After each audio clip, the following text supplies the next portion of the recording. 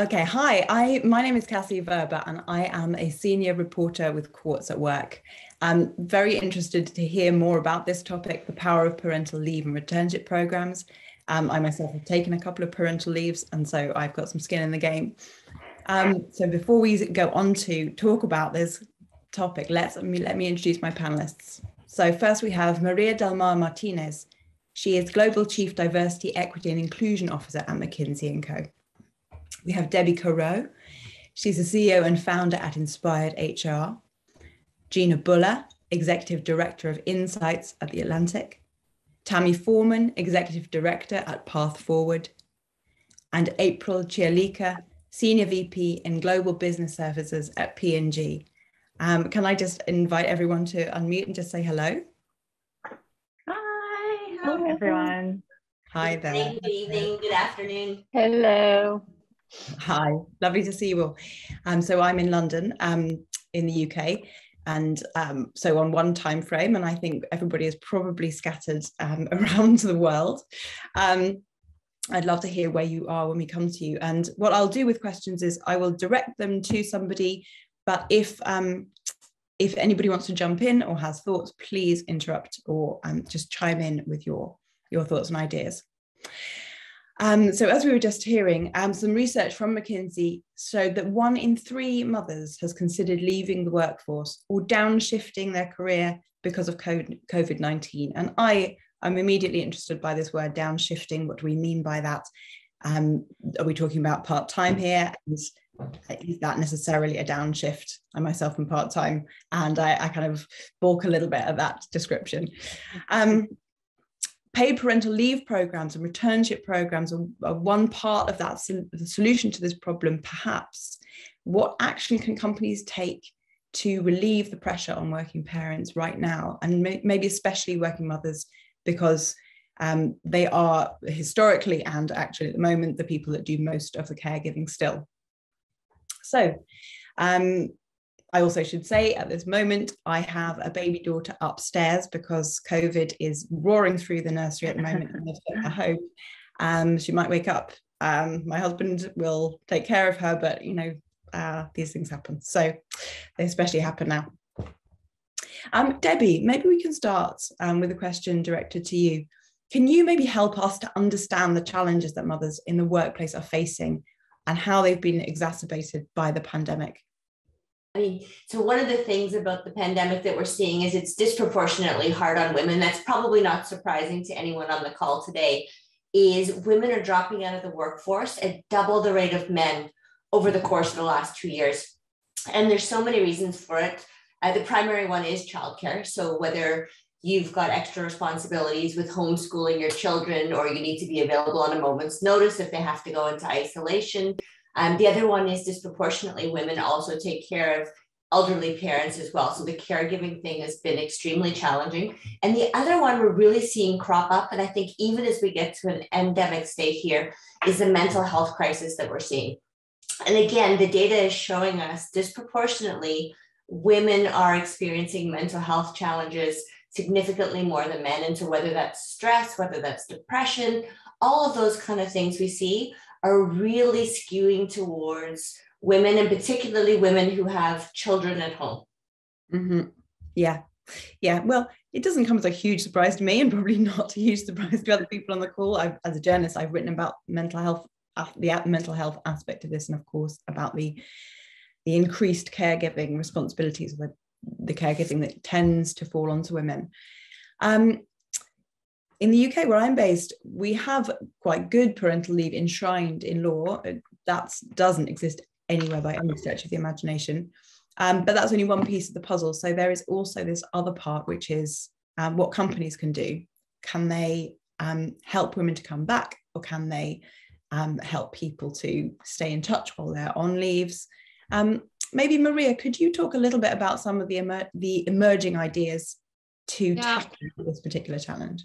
Yeah, and I think, look, the facts only, reaffirm what Debbie has said, right? I think, our research on women in the workplace that we do, every year, we see, working moms are 1.5 times more likely to spend more than 3 hours working at home with kids compared to men. In COVID, it's even increased even more. Some people say remote working is working well for women. We see, almost 80% of men saying we're fine with remote working. That number is below 40% for women, right? So I think, numbers are there loud and clear, right? What companies can do? I think we're seeing companies really, the good news is that I think companies have increased the level of overall support to employees, and also especially for diversity, equity, and inclusion practices over COVID. And we've seen also mental health programs being much more central to HR strategies and what companies do. The problem, as many times, right, is that even if the programs are there, the reality is there's a bit of, and the priority is there's a bit of lack in execution, right? And this comes, and we've analyzed that maybe it's lack of awareness of what are the programs to everybody. There's sometimes as well the sentiment that even if you engage in a program, these might conflict incentives or rewards down the road, and that problem still exists, right? And then there's a little bit of role modeling that needs to happen. For example, we were discussing a bit on parental leave, parental rewarding, parental support.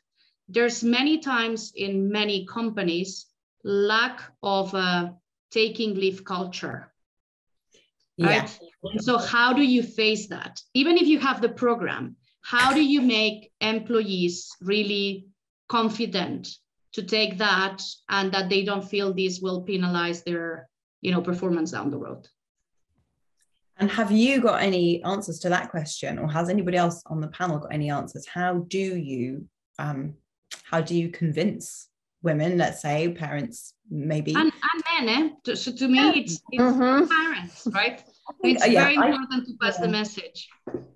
Yeah, so I think you're absolutely right. How do we convince everyone of every gender who becomes a parent? And perhaps this is happening quite different ways for different genders at the moment, but doesn't necessarily have to. How do we convince them to take up these opportunities if they are there? And Maria, please answer that if you'd like to, or somebody else jump in. I can jump in from a Procter & Gamble perspective. Do you see and hear me okay? Yes. So it is a problem, and it does take role modeling, as we were just talking about. And one of the things that we're really trying to do at P&G is celebrate those who are doing these types of things. So a couple points. Our brands, we've started to share the care messaging for a lot of our brands, which is really sharing the care equally between partners, right? No matter what your house status is. And so it takes everybody in the family. And so we're really promoting that. And then internally we realized, hey, if our brands, we're trying to promote that, well, we need to be also leveraging that. And so a lot of our HR policies are now 100% equal, maternal, paternal, adoption, all of that. We have the same benefits available to everyone. And that's making a big difference, because we have to also say, hey, our brands are, have this. So we need to role model it, not only for ourselves, but for, everybody who's watching our brands as well. And so even myself, senior vice president, but I have leveraged when my son was small, I worked 3 days per week. At that time, it was really, really kind of scary to do that. But now I can talk about that very openly and share that as an example. And even within COVID, working part-time and then coming back full-time because I needed to do that last year. So I think we have to, first of all, be brave and do it. We need to promote our men counterparts who are doing it as well, and tie it holistically, internally and externally. At least that's what P&G is trying to do, tie it internally and externally. Yeah. We need a challenge. Maybe one other thing is, really challenge ourselves. So we have, one of the things I'm really excited about that P&G is doing is the return to work program. We call it relaunch, but lots of companies are embracing that. But it's like, why did we have this barrier to begin with, where you didn't invite people back after, like, if they did take 5 years off or whatever, because they wanted to focus on family? Why was that even a barrier? Why did we even not have, this welcome home, welcome back kind of concept? And so that's been really interesting to just watch people embrace it just by acknowledging that we wanted to take that down. So yeah, I think you make a really interesting point, which is it's not just about the norms of what we do, it's the norms of what we don't do that we need to look at, right? Mm-hmm. We need to look at why so few men take long leaves instead of their partners. Maybe we need to look at why people don't come back, why they feel that they are out of the workforce if they've been away for 2 years or 5 years or 10 years, and why we don't value the talent that's there despite the kind of gaps in the CV, or gaps in inverted commas maybe. While we're on the topic of the obstacles that are getting in the way of things like returnship programs, maybe Tammy, could I invite you to talk a little bit about that? Like, what are we seeing? Why are people not taking them up? Why are companies not promoting them when they're not? And how are they doing them wrong if they are? Well, I think it comes down to intentionality, right? And incentives. So what Maria and April, I love Share the Care. I'm like, your P&G, the Olympic mom commercials always used to make me cry. So like expanding that, right, to share the care and think about equality is like, I'm getting goosebumps. But I think it comes down to incentives, right? Like saying you have a program and saying, don't worry, you won't get in trouble, is fine and all well and good. But if the only people who end up in the corner office are the men who never took leave and have stay-at-home wives, the message gets sent. So you can talk all day, but like, if that's the message, that's the message.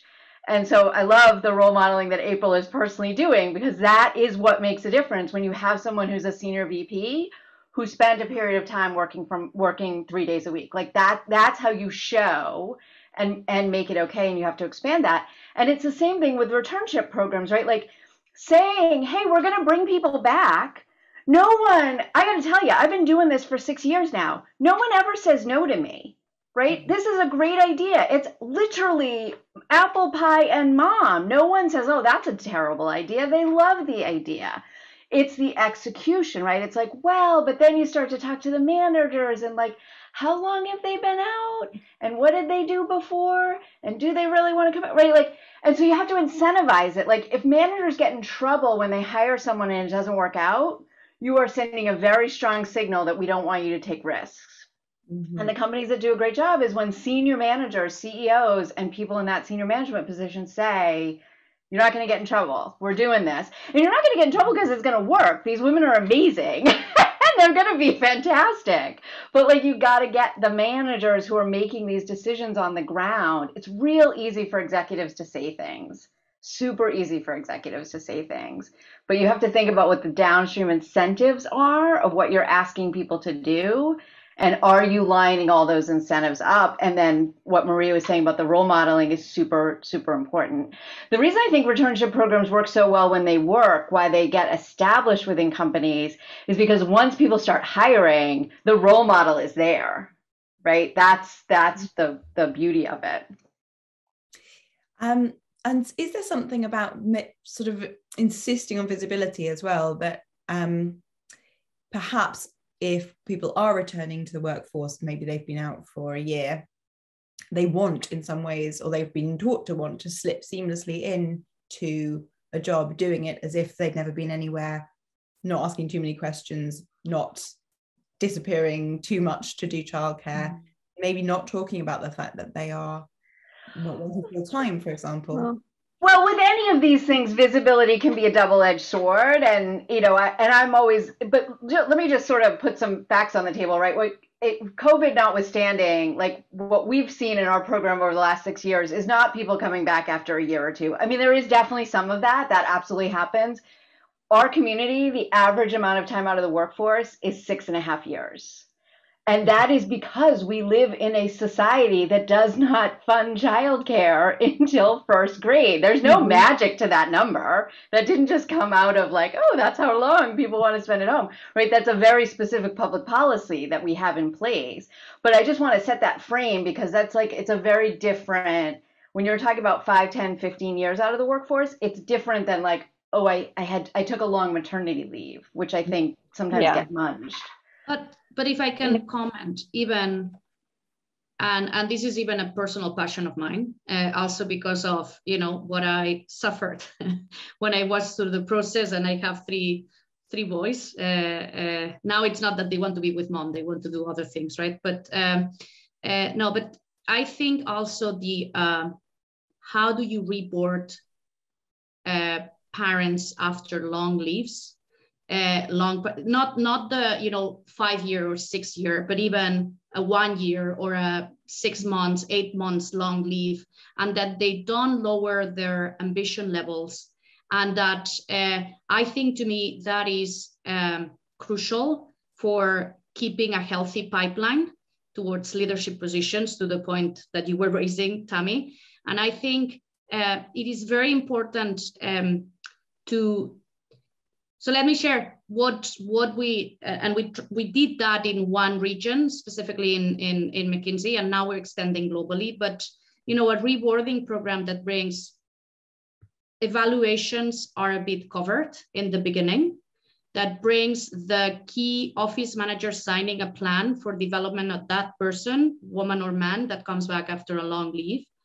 Some incentives, to your point, and it's not a big, you know, but it's an incentive to the team that would take this person for the first, you know, projects or things. So there's a bit of an incentive for reboarding the person, right? So that the person has not to be, you know, knocking at the door of everybody, what can I do, how I can help, and, you know, and of course, some coaching and some additional support. But just having that has made, we have reduced attrition in that specific group by 20%. And that is the group that makes it or break it in the end towards leadership positions at McKinsey and outside McKinsey as well, right? So I think, to me, also being extra careful at that moment of coming back from maternity, giving the confidence for people to still, you know, be on path to leadership positions is very relevant. Yeah, absolutely. I couldn't agree more with that. I came back from maternity leave just in March 2021, and I would say even just taking 20 weeks, it can be a little bit jarring to come back. So having a plan for your reports when they come back, I think, is so important. Gina, would you say what surprised you about your experience, and what surprises you when reporting or when looking at this, the kind of area of caregiving and how it relates to women in the workplace? What kind of surprises you now? What surprised me the most is just the perception that childcare still is so considered women's work.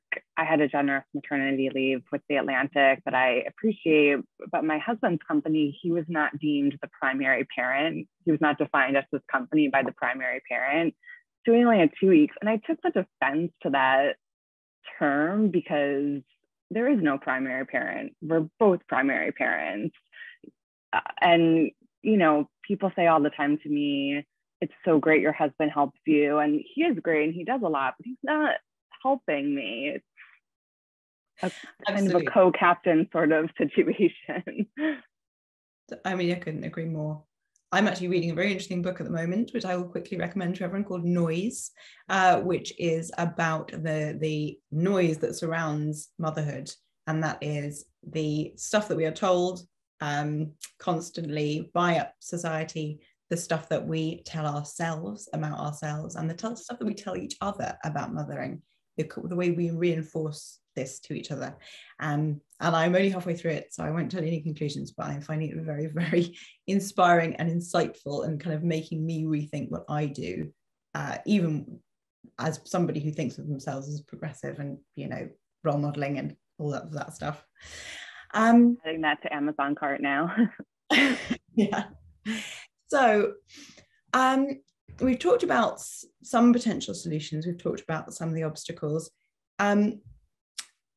we're still in the middle of a pandemic. I mean, I don't think when we all started working from home 2 years ago, we thought we would be here. I only had one child at that point. Gina, you didn't have any. People are going through this, leaving the workforce, coming back into the workforce, still all contained within this experience of the pandemic, which in some ways is leveling things out. You know, if you're a man working from home and your child is there, they're there as much as they're there for me and upstairs. And in some ways doing the opposite, kind of driving women further away from their work goals, maybe. So what's next for, where do we need to go next? Can the pandemic be an opportunity to get some of these programs working better, for companies to change more and faster? And are they?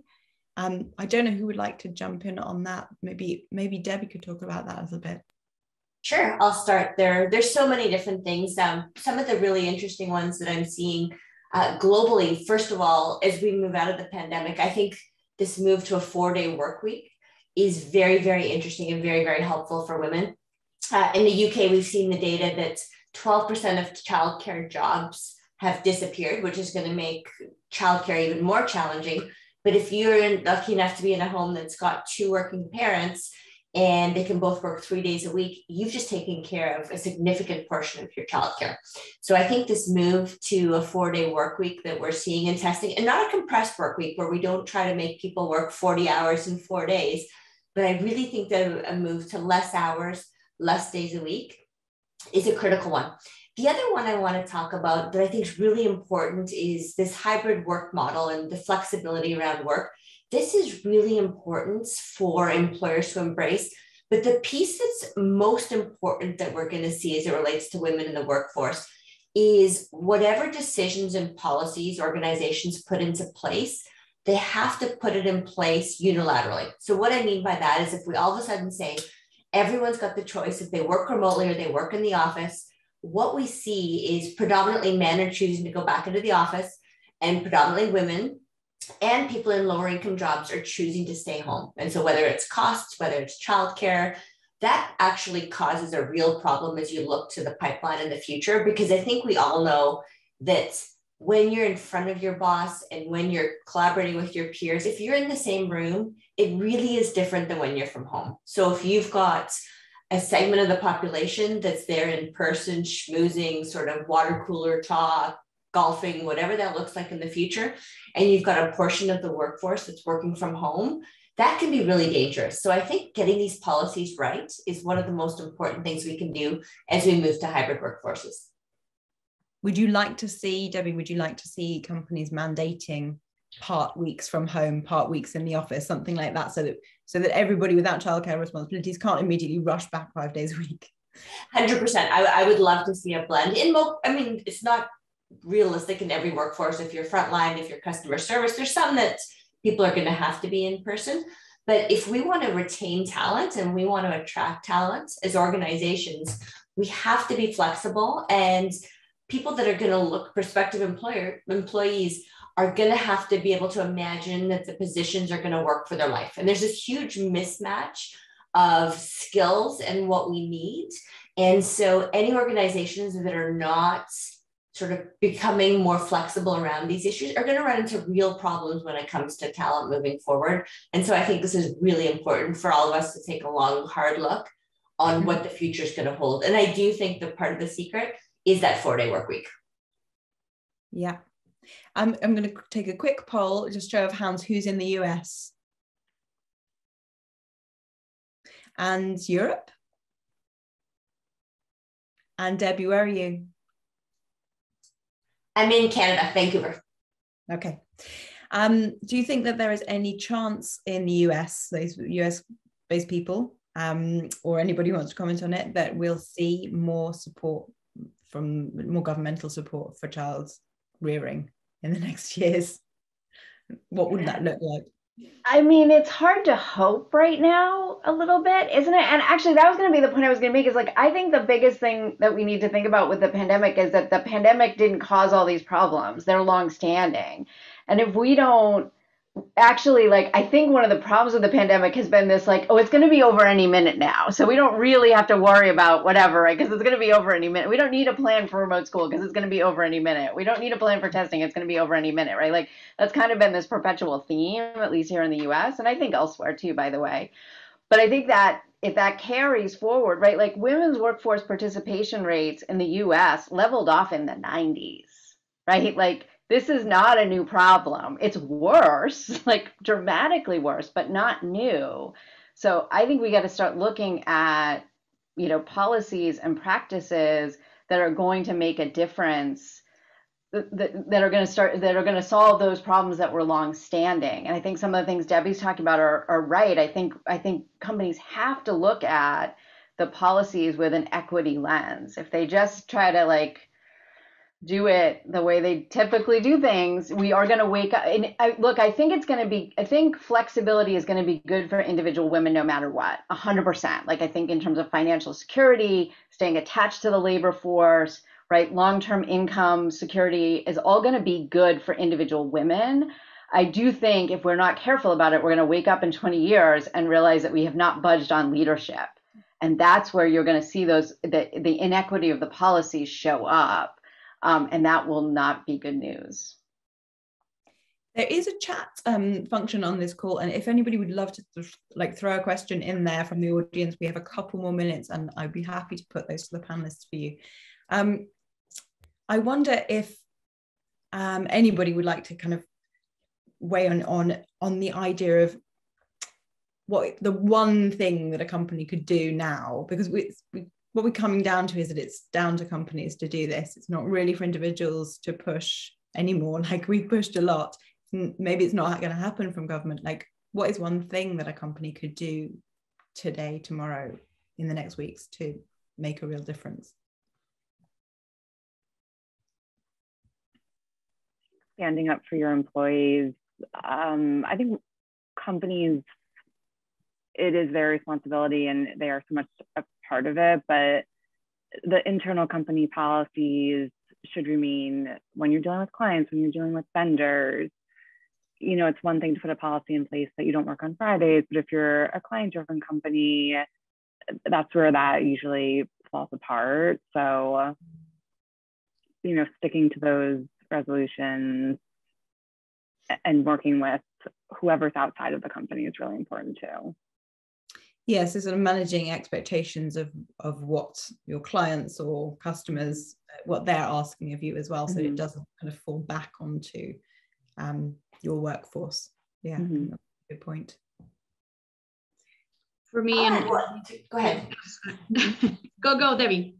Just really quickly, one we haven't touched on today that I think is important, and ironically, I think McKinsey does a good job of this, is keeping people that are not currently in the workforce, so whether they're on a short parental leave, whether they're on a 5-year gap, keeping them connected to the organization is A, going to make them more likely to come back, and B, it's going to have that learning curve, the on-ramp, have less of a steep curve if they're attached to the organization. So whether you have an alumni chat on Slack, whether you keep them invited to certain company events, keeping them connected to your organization is going to help so many of these issues. I think you make a brilliant point, and it's one we're going to have to end on, but I think helping people to stay connected in ways that is possible while doing childcare, if that's what they're doing, I think would also be really, really useful. Without making them work. It's the social piece. Okay, I think we've run out of time, but thank you so much to everybody who's joined us for a fantastic panel, and thank you for all of your insight. I wish we could have talked for longer.